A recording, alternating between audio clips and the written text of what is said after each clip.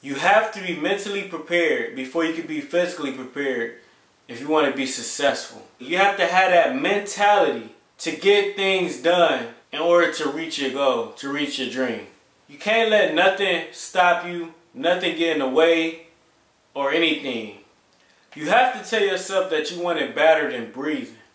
You have to be able to motivate yourself when life throws situations at you. You got to know how to knock those situations down or maneuver around those situations and continue to chase your dream.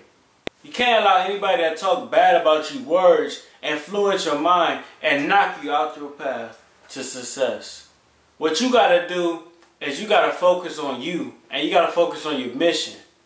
You have to accomplish that mission, because if you don't accomplish it, then who will? It's all on you.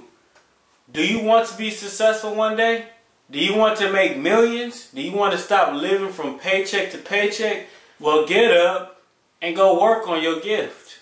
Practice on your gift every day and never get tired of practicing on your gift. Work harder than anybody and everybody so you can be the best at your gift. And that's how you be successful. And that's how you keep on moving forward.